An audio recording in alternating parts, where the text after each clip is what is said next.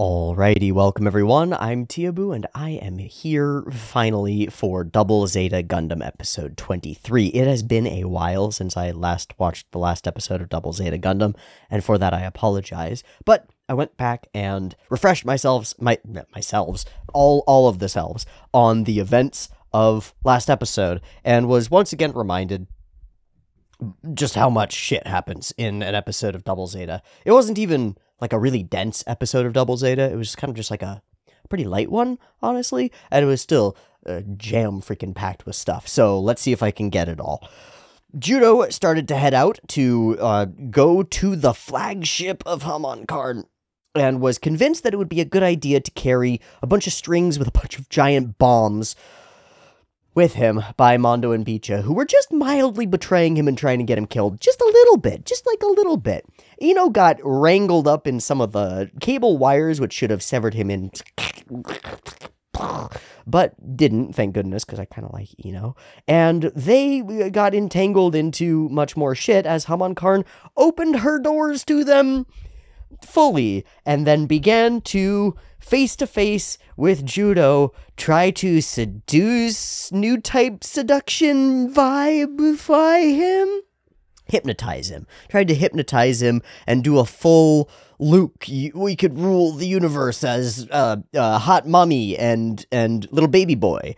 And he said, wait a second, I'm here for my sister. This is weird, and I feel strange, and I think I need an adult. To which Hamon Karn says, I am an adult. To which Judo says, okay, bye. And we pieced the fuck out of there and made it out by the skin of our teeth with some help from Ino and the Double Zeta. Faced off with Rakan Dakaran, the coolest name that we've had since the general dude in the first season of OG Amuro Gundam. And he's a beast. Like, actually, he's like a beast of a man is sort of the idea that we're getting with him, and I kind of love it. He's a cool champion for Hamon Karn, who's so cool, calm, collected. It's good to have one of those, like, crazy brutes to offset it. It's cool, but he's also seemingly intelligent and tactical and dangerous, and that's all a good set of things to have in a sort of potentially rival-y type of character. I'm not getting Jared vibes, I don't know what kind of vibes I'm getting yet. I'm getting Rakan Dakaran vibes, and it's a whole new set of vibrations, you know? So, I think I did a pretty good job of spieling through it. Lena's still in the clutches of Goofy McGooferson. And Judo's still desperate to try to get his damn sister back. Everything else keeps chugging along, and oh yeah, Hamon Karn made a giant holographic announcement to the peoples of Earth that Neo Zeon is rising and they should all watch the fuck out or join us. Cool. So the big overarching politics are moving, and then all the little stuff is also moving intricately, and all the little clockwork gears and mechanisms are turning and clicking and clacking and beep pop beep boop boop boop beep. It's like watching a giant clock and all the little intricate gear work, and then the big gears are turning too. It's cool. It's cool. The show is cool. I'm glad to be back to it. I'm excited to watch the next episode. So let's do it. I've got episode 23 of ZZ up and ready to go. I'm going to blow my nose. Otherwise, we will beep timer right into it. Okay, episode 23. So first off, I feel quite lightheaded because I'm getting more... Whoa. More oxygen as I'm trying to breathe. What the fuck? This is wild. Well, blowing my nose just changed something in my sinuses. Maybe with my soft palate, and I feel wild, but I'm just gonna push through it. And so I'm sorry if my voice sounds really weird. It feels like I'm having trouble, or maybe have opened the ability to put pressure through my nose or my mouth.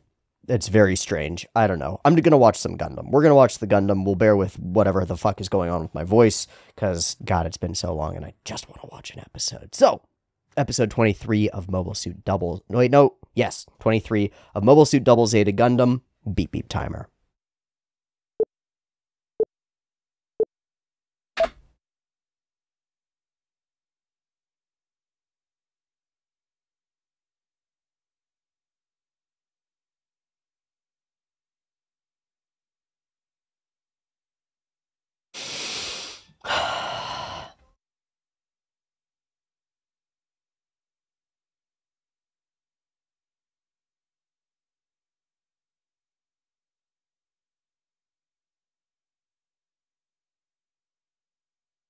Sorry, something really went weird.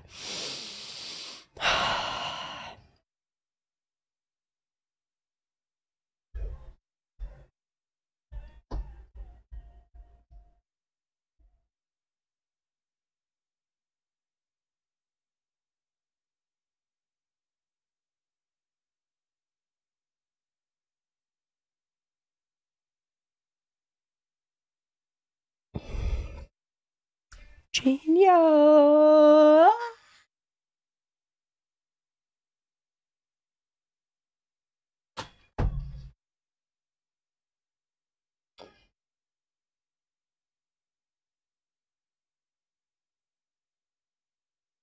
I missed this.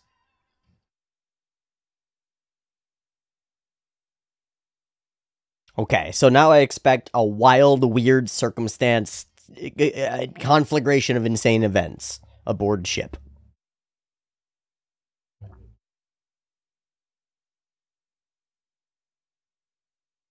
Yes, you were. You got a son in there, huh? Yeah, she did.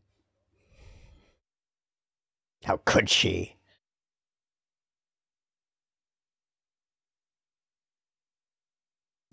What? What is that title? Maybe it's metaphorical. Maybe it's their view that the current Earthlings are burning Earth up. What the fuck?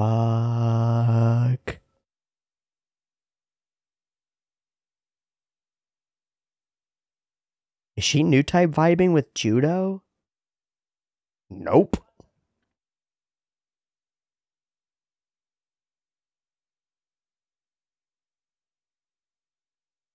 Judo Nissan?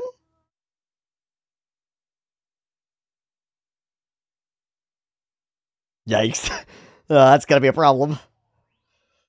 This is whack!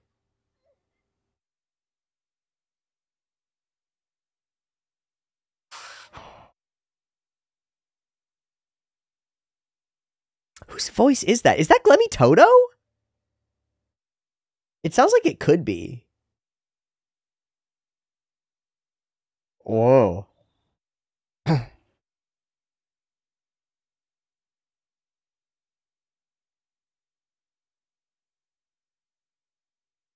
Just horrifying. This is the enemy. Oh, the silence is so tense. So this is how they do it, huh?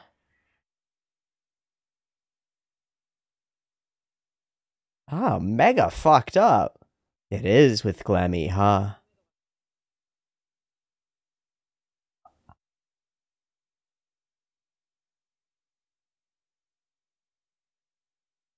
Maybe you should finish the okay. No fucking rest. Holy shit. What?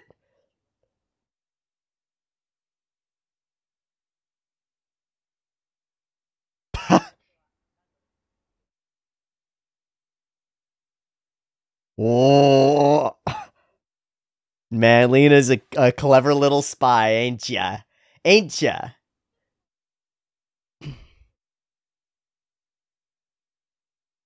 Hmm. Hmm.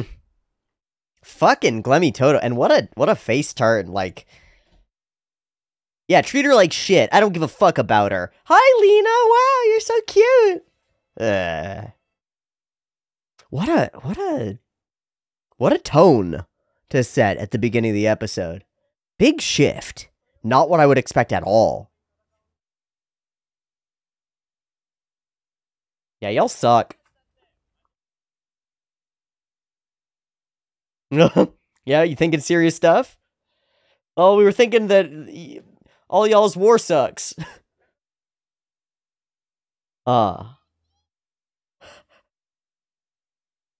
No. We don't care.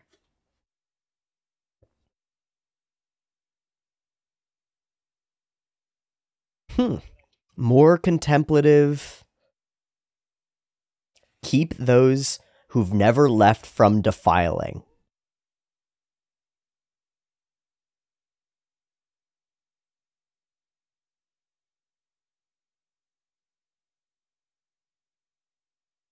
Fair enough. You want to leave, go to Earth? Yeah, you keep blowing shit up. I'd love to have you gone. Whoa. I'm trying to dad you right now. Whoa, he is trying to dad him.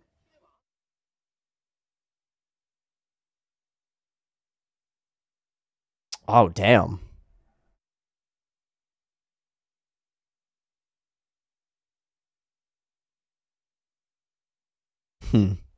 Oh, and in front of the gold.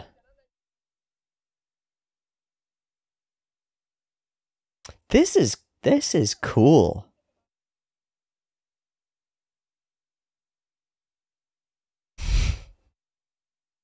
Just calling out a character's archetype, huh?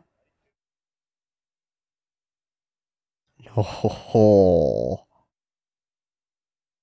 this is interesting.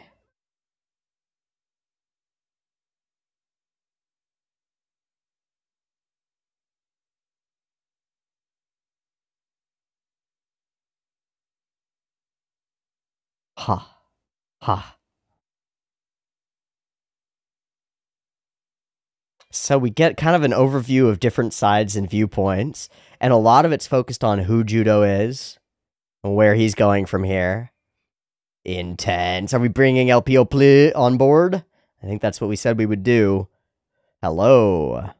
How's she doing? Wah. Full gear.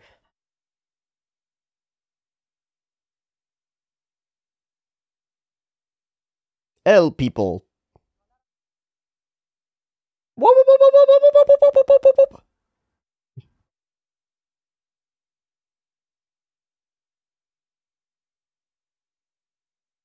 Well, she seems stable enough to have done what we needed. Those are...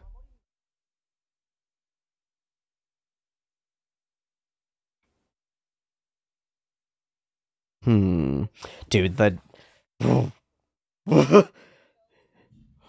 That's a weird thing to say, Hamad. The darkness created by her crown is amazing. You're gonna be introduced as her aide? Yo, Glemmy moving up. Glemmy being manipulated. Glemmy thinks he's moving up. What? Dakar again?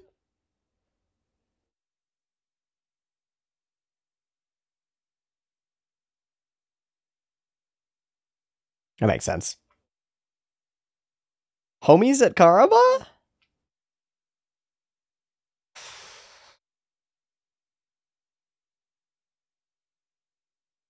Twist.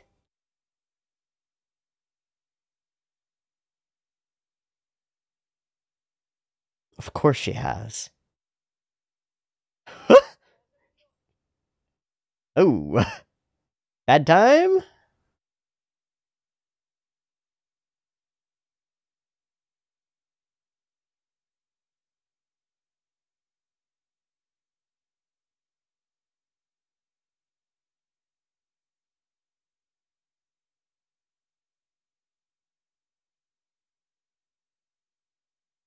Just straight up, we're gonna go attack?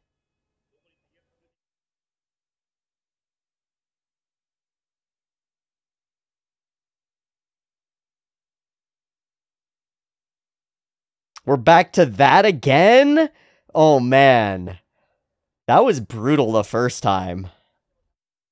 Okay.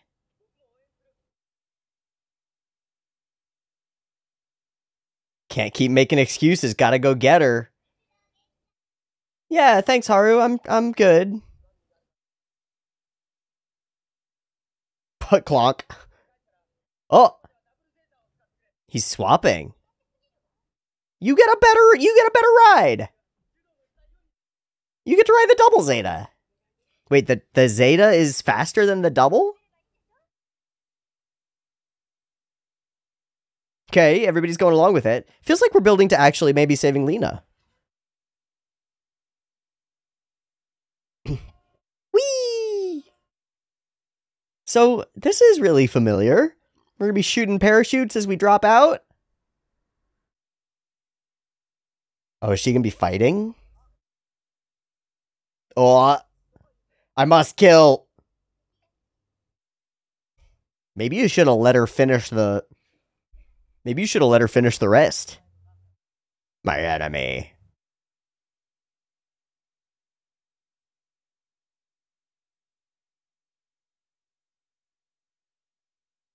That doesn't seem very convincing. You think that worked well?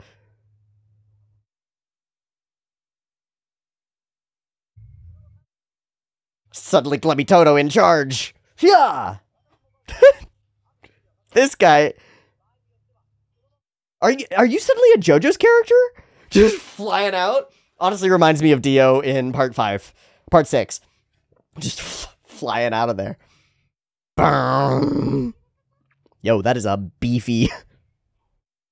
That piano teacher lifts.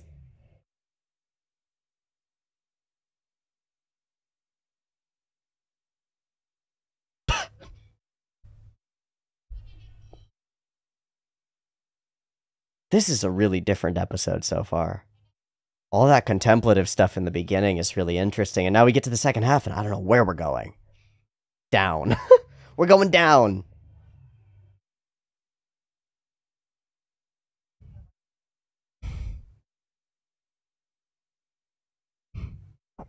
Are you more conniving than I expected?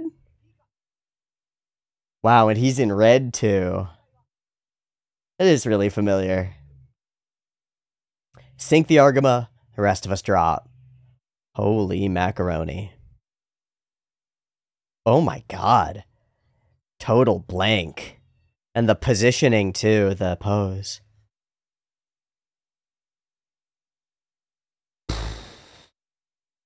Hi. Duel me!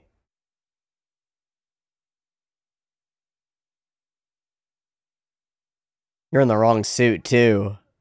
I told you not to. He doesn't know, man. Oh, jeez. And you're in the wrong suit.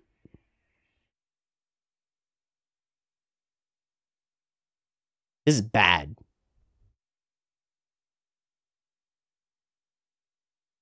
Always pushing the new types.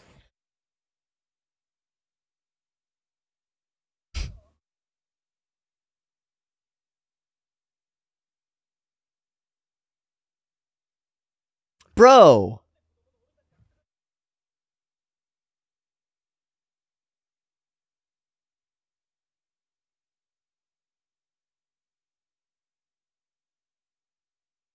Whoa.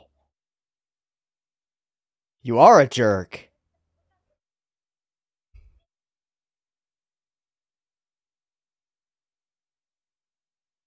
Hmm?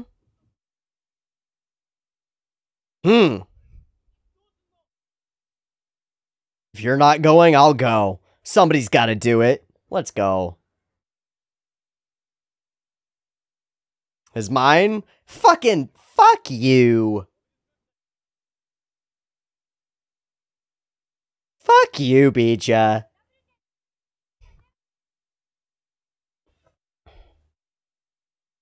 We need our own hypnotherapy for Deja. With add-ons. Zoom. Sweet.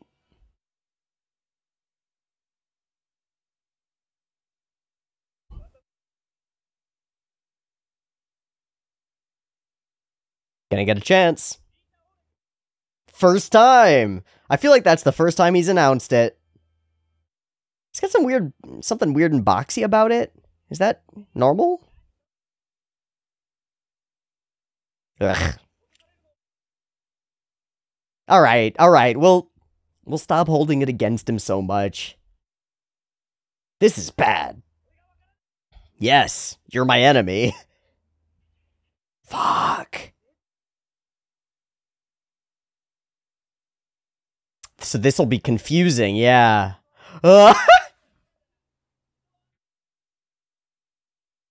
Should have gone, yes, it's me! Ruruka!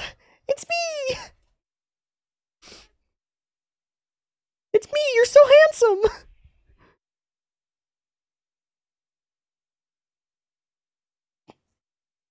I don't think so.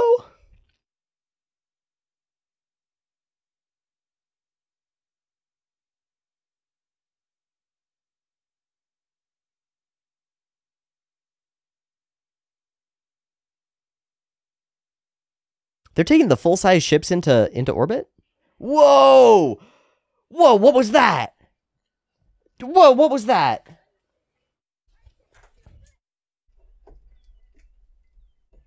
Did you... that was awesome! Let's go, Lena!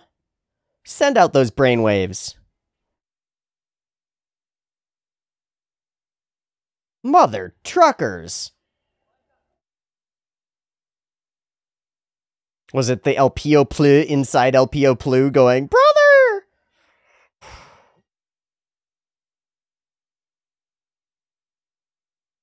Preparing for entry, huh? Retract all the spiky bits. So it's working. It's proven himself.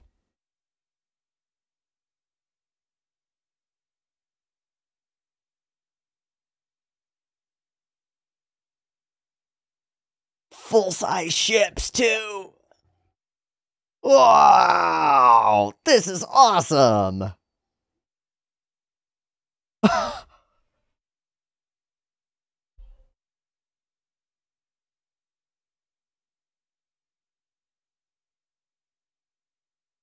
Not gonna be able to cut him off. Dealing with that! That was a lot of missiles!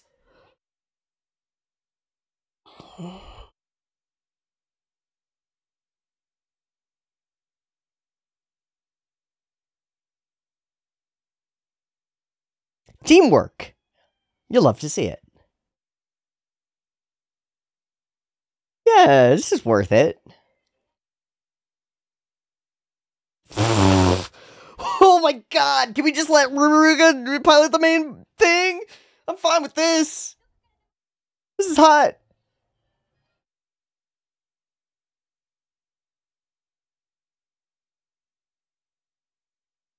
Go straight for her. Try to connect.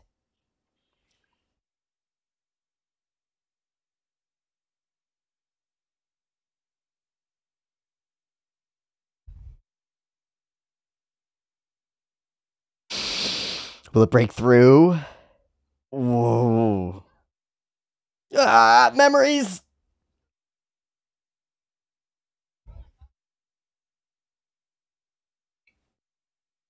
Man, we're gonna tear this little girl's fucking brain apart. Fuck. Your judo Ashta, my enemy. Fuck. Ah!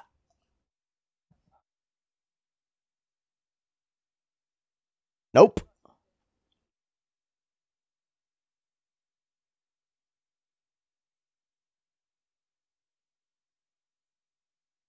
Ah, fuck. Fuck.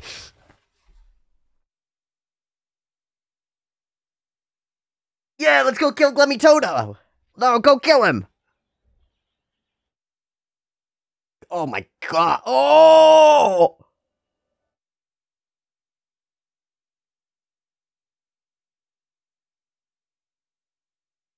Guys! No, let him save her. Oh, shit. She's just gonna fall to earth.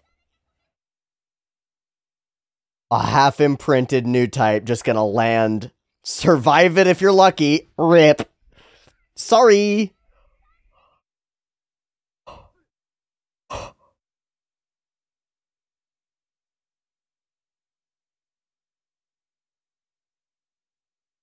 You're gonna burn up, bro. She's gonna burn up. She's not gonna survive.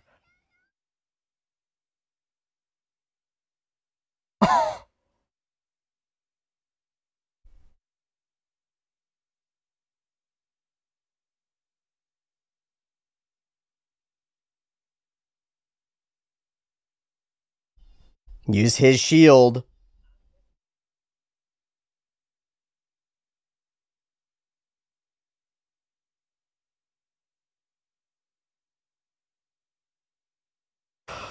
Make it built that way.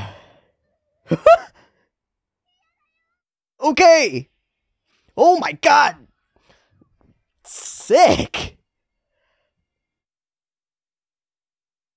Can we land in a desert somewhere and have an adventure with Elpio Plu on Doran's Island or whatever?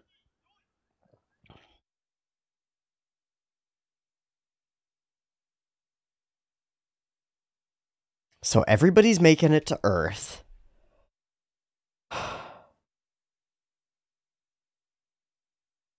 Yeah, do you have countermeasures for that?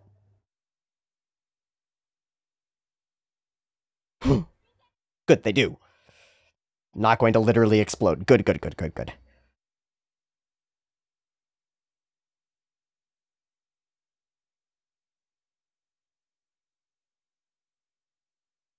Well, we are fully changing our environment, huh?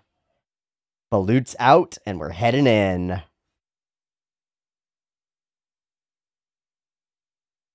Maximum G-forces. And we'll save Elpio Plu, who is half imprinted, as through fire we see the Earth for the first time. So sick. What a cool episode construction. Wow. And an awesome scene. We're gonna cut it. Wild. What a dramatically different structure to an episode than what I expected. I came in and I said it as it was happening. I was like, okay, we're gonna turn our attention to the Argama and it's gonna be a chaotic circumstance of insane events. Not at all. Not at all. Everything, all the big gears are moving, right? So everything is not chaos. And instead, it's really direct and contemplative and thoughtful. What an interesting way to move us in and open the episode. So we open here and we're all silent. Well, so intro from Judo is goofy and then silence. The burning earth, which is metaphorical, but maybe has to do with the idea of like the Earthnoids who are on there who are burning it, but maybe it just has to do with burning as they enter orbit. Through an aurora, which immediately ties us into new typeness and infinities, in a floating, empty scape, it's Glemmy Toto's voice and alone Elpio Plu in a dream state being hypnotized. And really, this is pretty close to the first time that we've really seen this. You know, we opened the thing on 4. We've seen characters go through this tension and insanity while they're fighting or while they're already hypnotized or whatever, but actually seeing it being imprinted, this is tough and torturous as she screams and these diametrically opposed concepts try to root themselves in her brain. It's really cool, and it sets the tone for the episode in a totally different way than all of our other intros. You know, so many of our other intros are like, we're having an insane, everything's going crazy, and there are chickens everywhere, and we're food fighting, and Mondo and Beach are doing something insane, and none of that's here. It's all just, this is your world. You're getting destroyed over and over by the Double Zeta. Judo is not your brother. He's attacking you. And she's being tortured and screaming and just attacked and destroyed by this. We cut out of there to the screams and Lena overhears and listens in. And Glemmy doesn't give a fuck about her. A tool, an object, and not even one that he treats well, you know? It's like, at the very least, if you're gonna hypnotize people and turn them into soldiers, maybe you should let them have the rest that they need so that they're effective soldiers, and your imprinting can't be worn off by just having the dude who you've told is her enemy say, how about a parfait? And she's like, and goes full brain melt. This is rough. When we open this door, revive her immediately, and the doctor tries to avoid it. But we open this door, and she's just full face down on the floor, and Glemmy's just like, later, I'm out. That's rough, man. Time for me to peace out. And he closes the view so she can't see. Of course, Lena's been more actively gathering information than we've been shown, I think. She's a smart girl. She was the strategist of our squad before she got captured.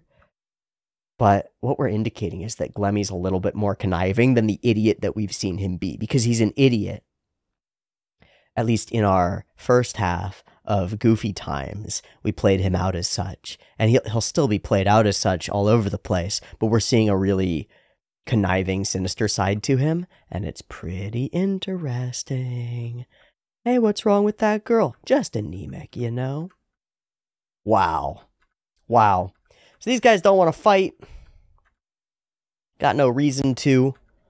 And then we continue our contemplation as Bright is like reckoning with his own position in this and wondering whether he's being resented for this.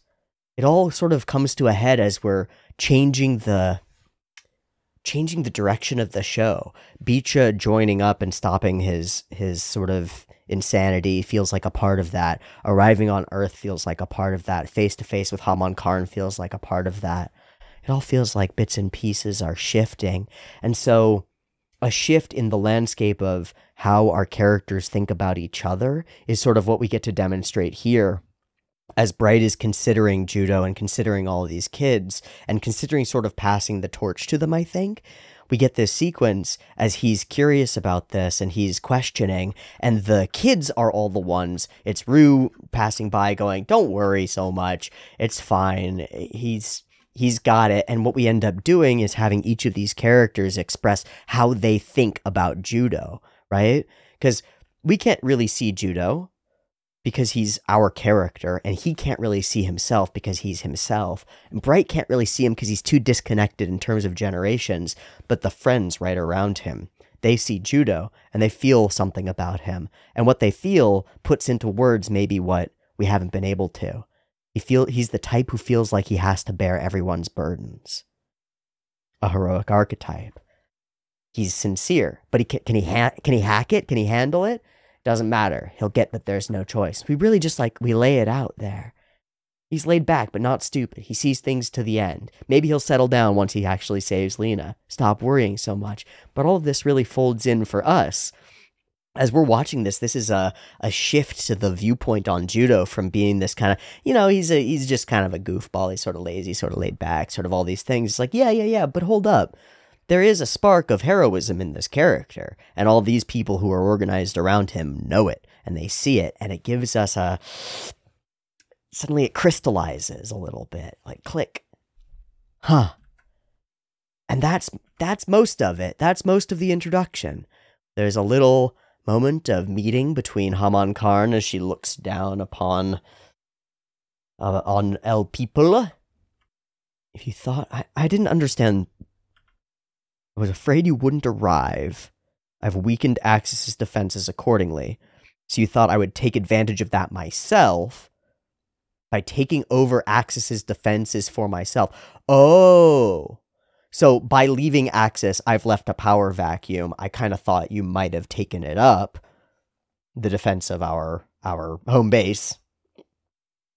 And he says, "Oh, I would never take advantage of that. You've overestimated me. I'm concerned, but it can be rebuilt. After all, and there's only one of you. You can't be rebuilt." And she says the wildest line. How do you know that? What? Isn't it in every way in your interest, Haman Karn, to go full Cleopatra and be like, "Yeah, I'm divinely inspired queen bitch. Ain't no more of me." What a weird thing to say. One can't be too careful. I will remain by your side, and I'll introduce you as my aide. He is very honored, and it's all working, but she's suspicious. Manage his bodyguards carefully, and that's all she says, and it reads to us, in part because of this wonderful aspect of Haman's full regalia character design, is that the helm, as like full Spartan style, right? as it is, the helm produces this like really distinct shadow over her eyes. It's peaked, right? So it gives us that whole widow's peak impression, predatory, sharp, and beaky, but it's also, it shades over her eyes just right. Oh, it makes her so fucking scary sexy, and it's a lot. We're going back to the car, baby. I really liked the cut of somebody just dropping dejectedly into the chair. Oh, very, very sad. And then we're going to move on forward as we sort of, bam, sound the alarms, rush into battle, and it's an intended conscious mission that we're going on, which is kind of weird. It's like we're not forced into something or suddenly caught off guard by something absurd, or Judo takes his own initiative to go off and do something weird. We're all on the same page. And again, it's that sort of crystallization. It feels like everybody's on the same page except Mondo and Beecha, and then that clicks in as well. It's like forced to by the rest of everything turning into the shape that it's supposed to be. Gonna find Lena, gonna destroy their balloons. And he says, if I keep making excuses like that, I'll never be able to rescue her. So he's now willing to take the hardest road if it leads to what he needs. Got your back, lovely. Haro, Roo! And then we take the Zeta and give the double to Ruruka, which I think is a really good thing. And she seems really upset about it, even though I think it should be really pleasing, because she gets to be super duper badass. And we do get a sequence for being super duper omega badass, and I love it. Woof, time to fight, I guess. Can you do it? I must. What is Judo Ashta to you? My enemy. Yeah, you seem fine. You seem fine. Go out there. No problem. You stupid? You stupid, Mr. Toto? I do like how his... Tell me! Answer me! My enemy. Okay, go. And then we turn, and he turns in this crazy, whippy whoosh. Suddenly, Glummy Toto is the most posed character, and he's just full... this guy is having none of it. I love him. This is straight up the exact frame or form that Dio just disappears into darkness in, and I'm really into it. It's kind of crazy. He's just like ready to get sucked out into space. Woof! Wild.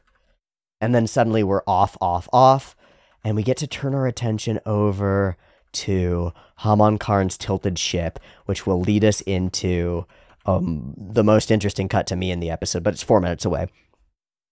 My position will be in danger. She begins to suspect me, she just begins to suspect that you're power hungry. But that's just useful, man. It's just useful. It just means she knows she can dangle carrots in front of you and make you jump around like an idiot. You're fine. I think this shot, just this frame, the way the little lights are on the face, the dead, cold eyes, oh, very cool, very rough. And blam blam, come fight me. And away they go. Okay, bits and stuff gets crazy. Glummy Toto is on board as well. And we have this conversation with Beecha where he lays it out and then eventually decides that he'll do it because someone else would do it in his place. And it's a shitty set of reasons, man. I'd really like for him to have a better set of reasons and stop being such a, what does he call him? What does he call him? An unruly punk. You're one son of a brat. On the other side of things, Ruruka gets the fucking coolest shit. She gets to blow so much stuff up. And they really put some of the animation budget on her, and I really, really, really, really, really like it. Hey, are you Ruruka? Yes. The answer is always yes. Okay, tilted ship. So as we descend, the ship is tilted. Mobile suit, no. Mobile armor approaching. What? And we go from here, and we just rotate the whole frame. That's really what we do? We just rotate the whole frame and we're gonna, is it a hard cut to, whoa, and similar rotation. Whoa, so cool. So the rotation that happens inside turns into the rotation that happens outside, and we don't even have to like warp it or like blur it or fade it or anything. It's just cut, and our eyes sync it together, just like a montage or a Kuleshov effect, but it's different. Oh, that's so fucking sick. Let me see you. Whoa! That rocks! That's not even tough. That just rocks. Wow, it's so striking in the episode that it actually just shocked me when it happened, because it's such a dramatic shift to everything, and it signals really like this is where we come into contact directly, and suddenly it's war. I fucking love that. I fucking love, what a Star Wars-y transition.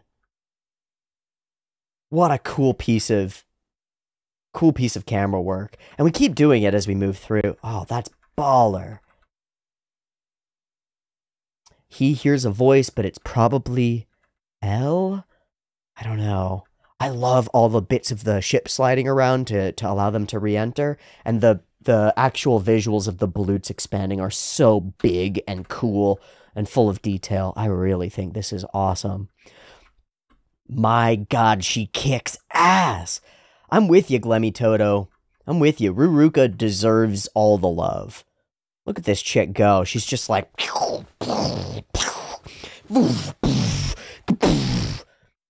just dope. You guys head out. I got this. And she sure does.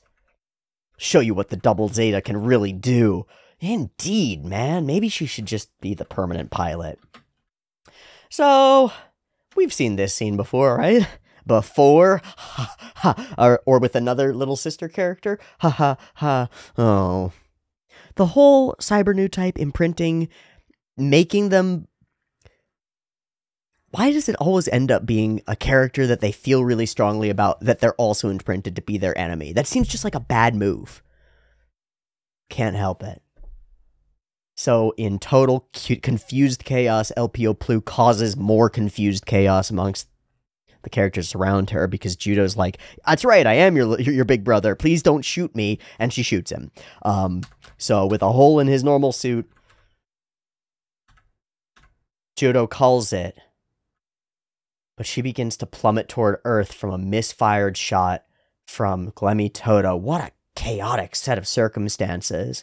And screaming for help from Judo, begins to plummet. And so he dives in to save her, and we get one of the more intense sequences. Landing on his back, life for both of us, together.